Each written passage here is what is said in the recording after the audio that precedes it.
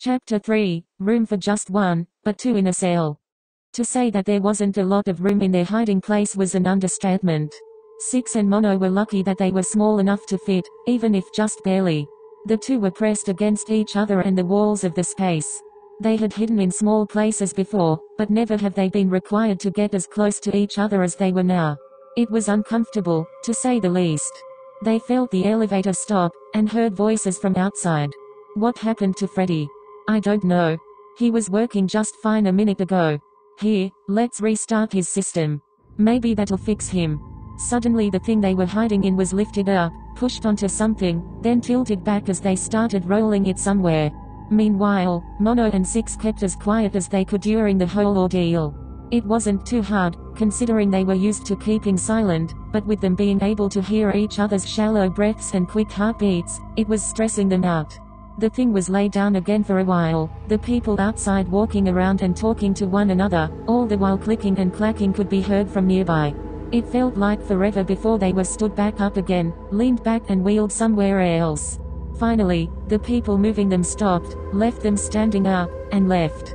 Mono and Six waited a few minutes, just to be sure they were in the clear.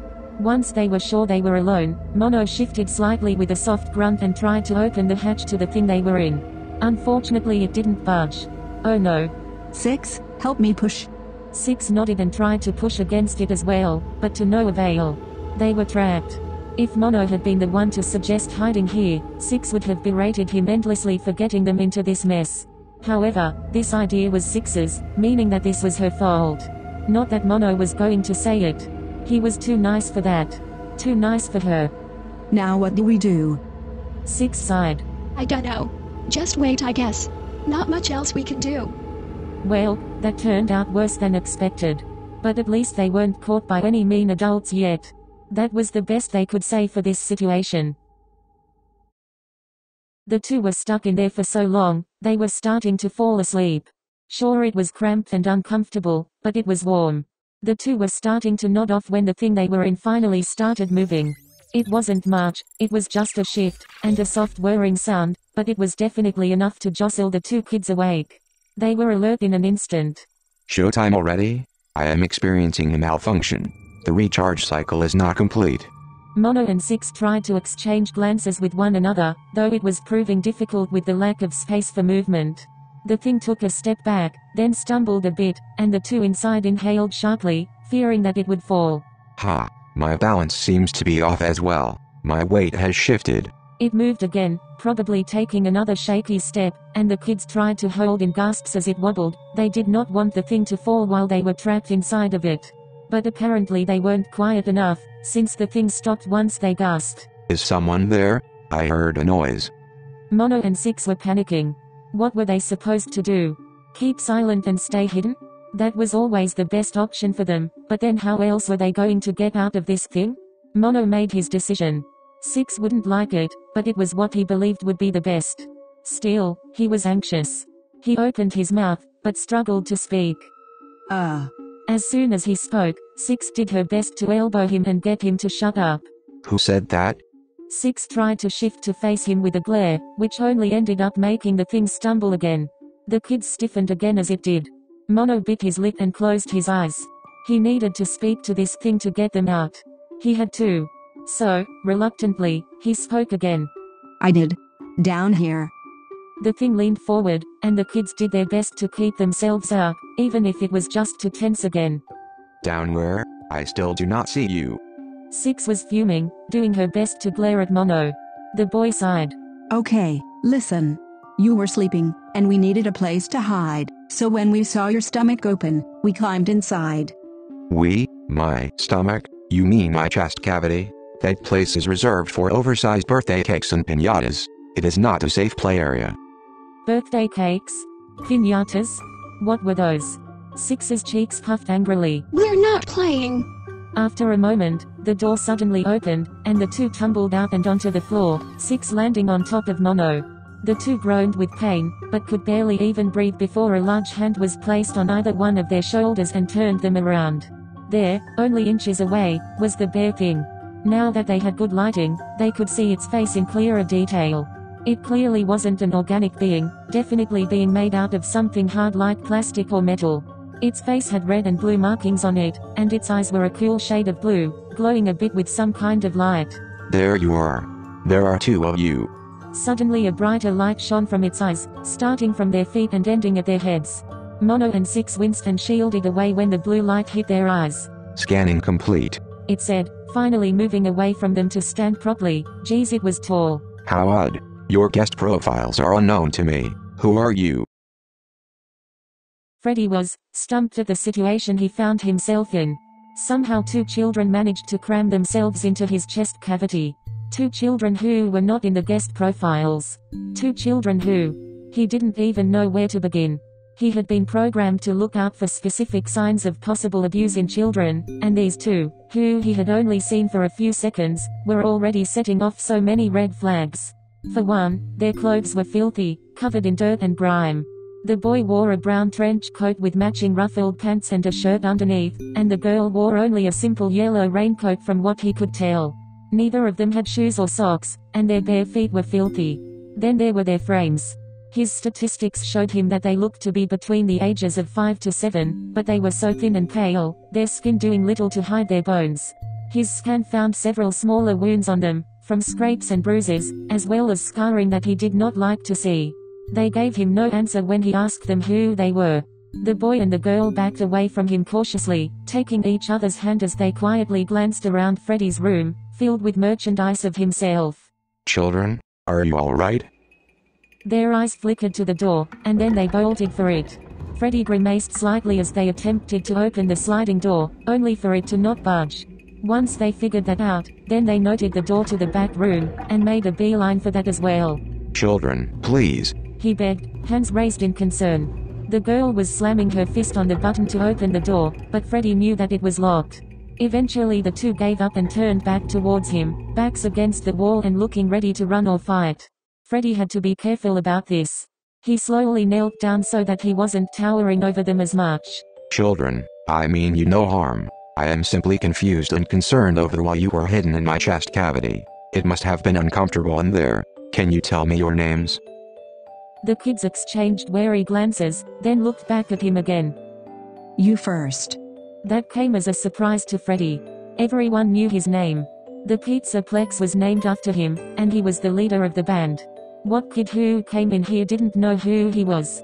I am Freddy Fazbear. I am the mascot of Freddy Fazbear's Mega Pizza Plex. And you two are? The boy glanced at the girl, then relaxed his stance. I'm Mono. He nudged his friend. She huffed and rolled her eyes, crossing her arms over her chest. 6. Wait, what? Perhaps you misheard me. I asked for your name, not your age. My name is 6. She declared, stomping her foot on the ground. That was her name? Her name was a number. Odd. And he hadn't ever heard of someone being named Mono either. Oh, my apologies. It appears that I am the one who misunderstood. Well, Mono, and 6, I will notify the main office. Or at least, he tried to. Connection error. I cannot connect to the main network. The kids exchanged confused looks with each other. What does that mean? The boy, Mono, asked. Right. The two were fairly young. He doubted they would understand most of the dialect he used. I am trying to call someone in charge of the Pizzaplex, and tell them that you two are here with me, but they cannot hear me calling them, it seems. The kids still looked relatively confused, but also tense. Don't call for anyone. The girl, 6, hissed. You can't let anyone know we're here. What not? Again, the two shared a glance. Freddy furrowed his brows in confusion. I sense that you two do not trust others very easily. I can assure you that our staff is quite nice and would only like to help you. 6 shook her yellow hooded head. No way. I don't think she's going to stop until she finds us. Who is looking for you? Your mother? Before the kids got the chance to look any more confused than they already were, they suddenly went stiff again as the sound of light footsteps appeared from the distance. Brown and green eyes darted around the room again, and the two quickly ran to the nearest hiding place. They crouched and hid behind the couch, making sure to keep out of sight of the window. Curious about what they were scared of, Freddy walked to the curtains over the window and peeked outside, only to see Officer Vanessa making her way down the row with a flashlight in hand. It is just the security guard. I am sure she can help you too. Shush. Mono and Six didn't come out of hiding. Freddy stared at their direction for a moment, unsure what to make of all of this. They didn't appear to be playing some kind of game. No, they were much too serious for that. Freddy turned back to look outside, and watched as Officer Vanessa continued down the row, passing his room without a second glance.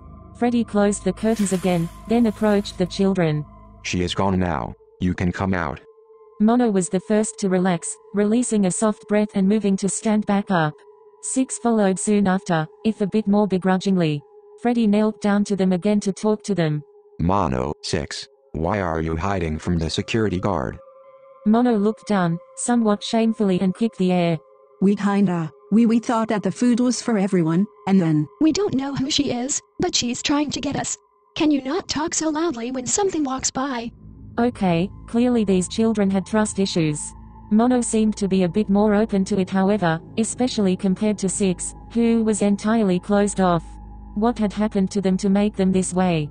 I apologize, but I tell you the truth when I say that you do not have to be scared of our security guard. She can help you find your parents, I am sure. Mono's brows furrowed. What's that? What is what? Parents. What's that? Something must have broken within Freddy's system, because he found that he could not comprehend what the question was, and why a child was asking such a question. Oh, well.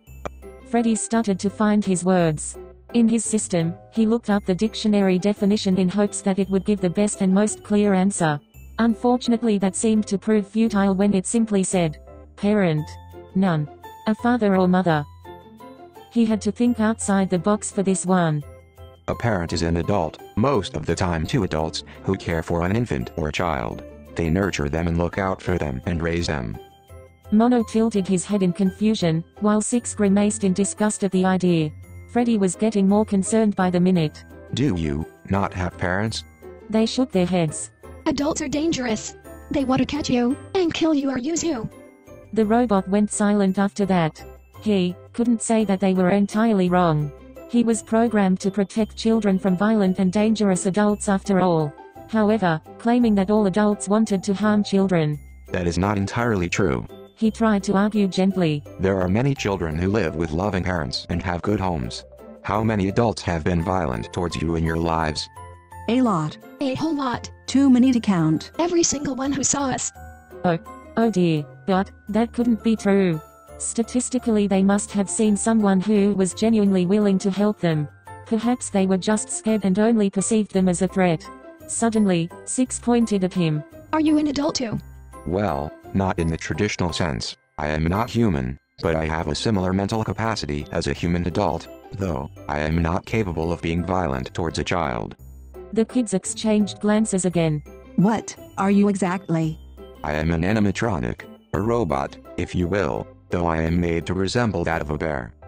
What's an anima? A robot? Have you not heard of this before either? They shook their heads.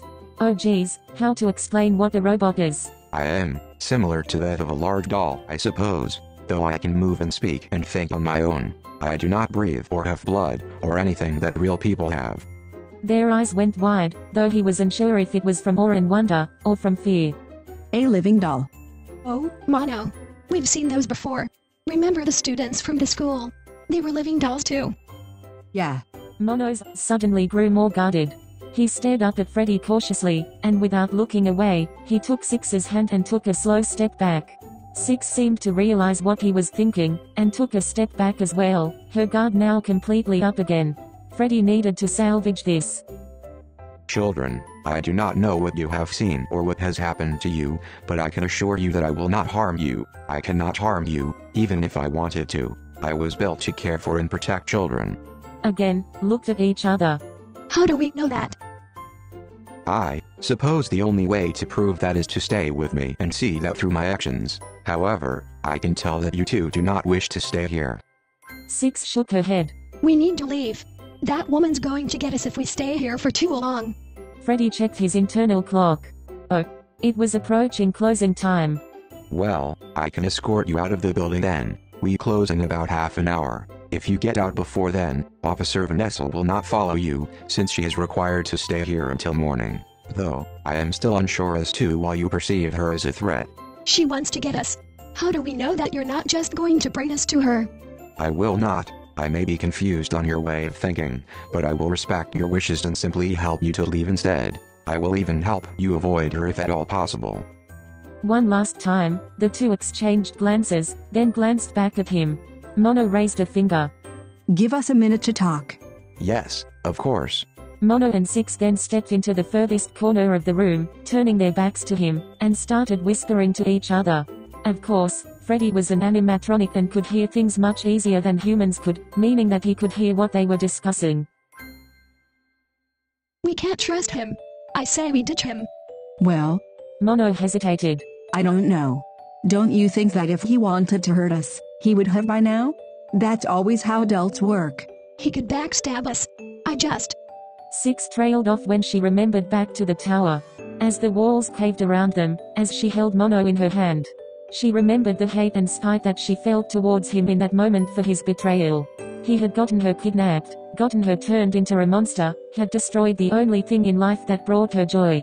She wanted to drop him into the endless abyss below. That is. Until she remembered that he had come back for her, to save her. Only then had she pulled him up. Six turned her gaze to the floor shamefully. I just don't want you to get hurt. And that was the truth. She realized just how much that Mono meant to her. He was her one and only friend. She didn't want to lose him. Six gasped softly when she felt Mono take her hand. She gazed back up at him to see him smiling down at her reassuringly. I won't get hurt. We've been through way worse. But I still think we have to trust him, just this once.